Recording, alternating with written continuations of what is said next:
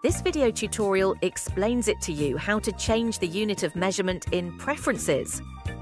Enter the interior interface, move the mouse to the avatar and select Preferences. In the Preferences interface, select General, Unit. The Settings column shows your current unit. The units can be selected in millimetre, metre and feet. Select the unit you need. After successful setup, the units in the base parameter of the floor will change.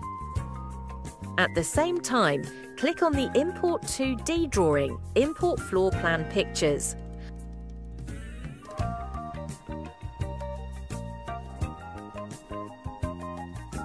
After successful import, select a scale ruler.